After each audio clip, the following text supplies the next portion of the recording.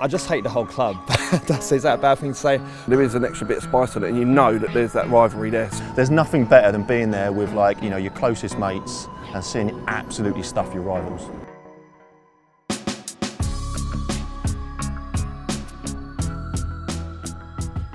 Palace up until 1973 were called the Glaziers, based on the people who worked at Crystal Palace, made of glass. That was the obvious nickname. Then in 1973, we had our nickname changed to Eagles, changed to red and blue from claret and blue. Apparently a lot of fans were chanting from Crystal Palace, were chanting Eagles, Eagles, and I think just to counteract that, I had the Brighton fans singing Seagulls, Seagulls. Brighton then changed their nickname to the Seagulls as a response to that chant, and the Brighton fans embracing it, which to me is quite amusing because your whole identity is based on us. It's hilarious that the Palace fans think we call ourselves the Seagulls because of Eagles. I mean, Seagulls shit on Eagles, that rhymes, that's kind of nice, but no, don't, they're way up above their station if they think we give a fuck about what they're called and actually drives the wheel. We're Seagulls because that's, you know, you go down to Brighton, it's what you fucking hear all the time. Palace-Brighton rivalry is very, very well known, starting back in 1976 when Terry Venables was the Palace manager and Alan Mullery was the Brighton manager. And they didn't like each other from their time at Spurs.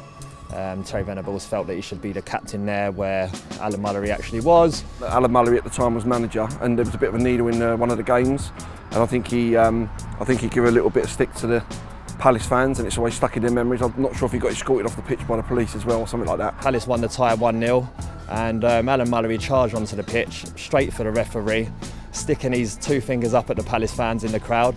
Mullery having coffee thrown at him. And then he decided to get some change out of his pocket and throw it at a Crystal Palace supporter and say that's who the club's worth. Geographically, the closest clubs to us are Millwall and Charlton. Charlton we don't care about, no feelings towards them whatsoever. And then there's Millwall, who we both have a mutual agreement that we're each other's second rivals. They hate West Ham, we hate Brighton, and then we all come in at a close second. As soon as you sign for a club, you always really want to know who their local rivals are. So yeah, I was made aware of it quite early. From my own experience, I knew about the rivalry before I could even name the first 11. So I knew there was something there. The first time we played them, and I'm walking down the Holmesdale Road as a 19, 20-year-old, getting coins and bottles thrown at me from over police barricades and stuff like that. You learn very quickly that they hate us, we hate them, and there's no way you're going to be able to resolve anything around this. There's no conversations to be had on match days. It was 2002. 13 years since we played them in the league, 11 years since we played them in the cup, and I was sort of 20 at the time, and I turned up to Brighton Station, and there's nothing but 35, 40-year-old men there with, what can I say, quite a few scars on their faces already, and you could just tell this was a special rivalry. 2011-12 season, which was the first time that we'd played them for a few years again when they got promoted. Come out of the stadium, and at the top of the road, just sort of where that truck is, to prevent all the fans coming out here turning left, the police erected a 10-foot steel wall to keep the fans separated from each other. The big mistake they made though is they pushed all the Palace fans down this way, sent us up there, because they'd kept the Brighton fans behind. We all arrived at the station at the same time, so at the clock tower, it came to complete loggerhead, Brighton fans coming down one road, Palace fans coming down the other road, all went off massively, and yeah, that was the last we saw of the 10-foot steel wall.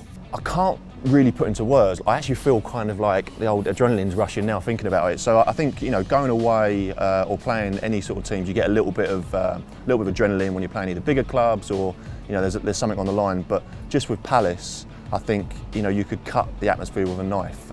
I think even on the pitch, you know, the players, they understand how much it means to us as fans. I always remember when we beat them at Selhurst, the 1-0, the celebrations after in front of our own fans of different class. You know, all the players, all the management and staff were all over in the corner, all celebrating together, and it sort of gives you a real good boost to go into the next game.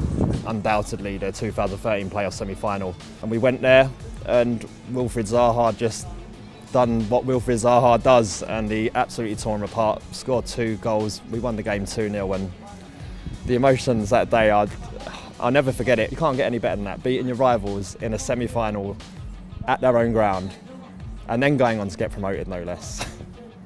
Amazing day. If you actually go and do something stand out in a game, either putting in a really thumping tackle or scoring a goal, I think you're always in the memory of your own fans, so that sort of goes down in folklore really. Paul McShane, I think, scored the goal when we beat him 1-0. He'd go down in history at Brighton as scoring the winning goal against Palace.